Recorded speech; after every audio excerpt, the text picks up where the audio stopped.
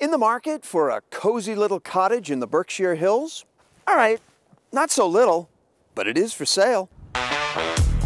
This Vanderbilt mansion may be the largest piece of local history we found on our statewide search for unusual ownership opportunities. Whether you're looking for a classic car, 1957, or just the fuzzy dice. How can there only be one pair of fuzzy dice here? We've got you covered as we hit the road in search of New England for sale. This is Chronicle on WCVB Channel 5. Ever thought about owning your own charming little old New England inn? This could all be yours. You got to be okay with a lot of mill history. Oh, and the sound of rushing water. Has anybody ever asked you if you could turn that noise off? Yes. I knew it. Yes, you do get that. Fortunately for potential buyers of the historic Old Mill Inn in the Hampshire County town of Hatfield, the rush of water is a fitting soundtrack to this bucolic scene, as enchanting now as it was to owner George Berwick when he settled here in 2013. So you were a tech guy in California, your wife was a midwife, yes? What brought you guys out here to buy an old B&B in New England? Just wanted to change pace, something different. And we wound up looking far and wide for something that was a viable bed and breakfast. This one fit the bill. What makes this unique? The building itself makes it unique. It provides you an opportunity to stay in some place that you normally wouldn't be able to stay in. This is a historic factory.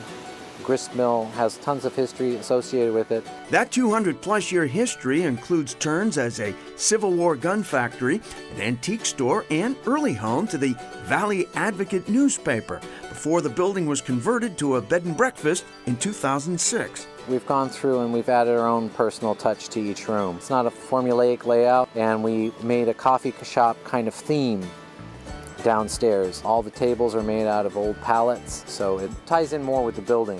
What is your hope for when this is sold? I'm hoping that we'll see somebody take it over that will continue it on as a bed and breakfast.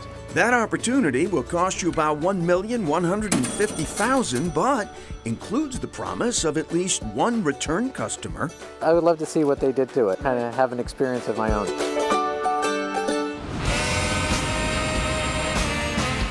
Next, we travel 70 miles northeast to Westford on the edge of the Merrimack Valley, where Buddy Clare can set you up to drive down memory lane in style. and to see the look on the people's face when they come in and they look at that 59 Ford, that 60 Impala. They don't build a car like this anymore. No.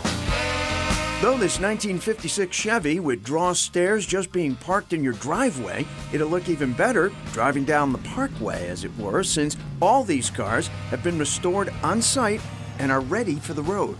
We've got a fantastic clientele around the Westford area. We've had people, families, we sold 10, 15 cars to.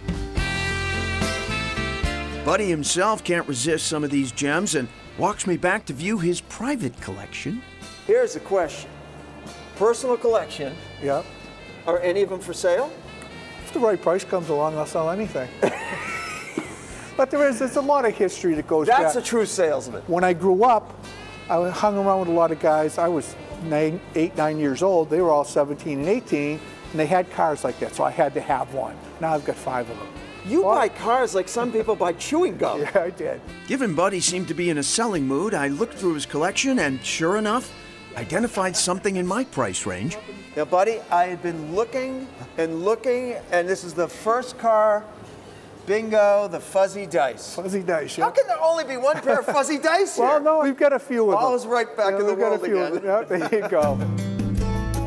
If you want the whole car, prices run between $10,000 and $100,000. But for classic Chronicle enthusiasts, might I suggest you test drive this 1963 Chevy Impala and do your best Peter Mahegan impression. But remember, if you break it, you bought it, and the price tag is $89,000.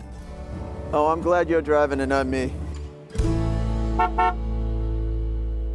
And back to the Old Mill Inn. It recently sold and is officially under new ownership now.